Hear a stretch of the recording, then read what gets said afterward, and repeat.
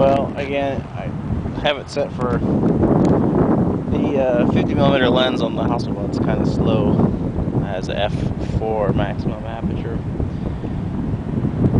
So to get this exposure with the 100-speed film, my Gossen Luna Pro F is asking for 1/15 of a second. And I think that there's just way too much movement in these branches and this light wind. I think that'll be blurry. So I'm not going to shoot this. Go ahead and put the camera away. But it's almost just like I shot it. So I could, why don't I actually, just like before, take the back off. So I gotta put the slide back in. Whoops. The camera won't fire if this is in.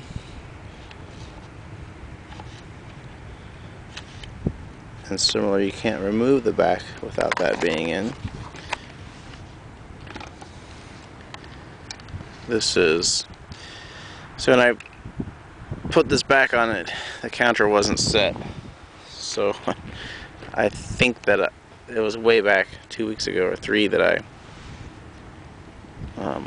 loaded Ektar 100. Okay, so I can do this 2 ways.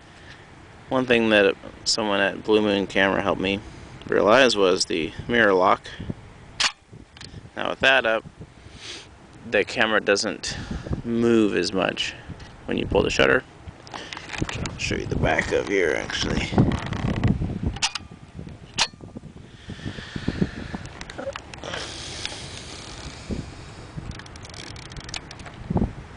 So there's my shot. With all this that's gone into it, I ought to take a picture anyway.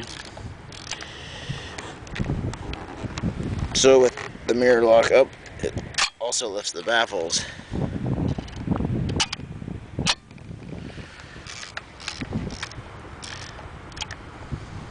Now this isn't an ideal environment for such a nice camera.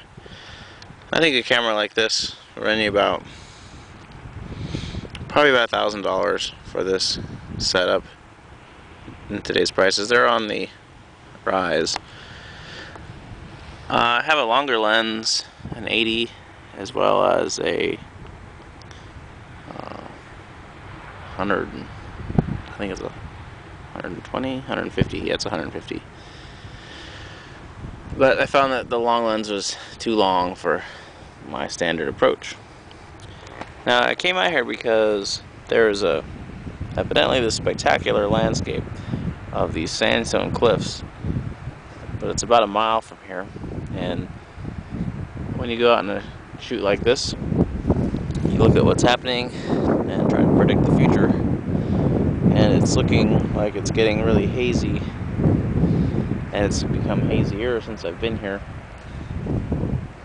So I could make it all the way down there and have lousy conditions for a shot, so who knows, I'm probably going to do that.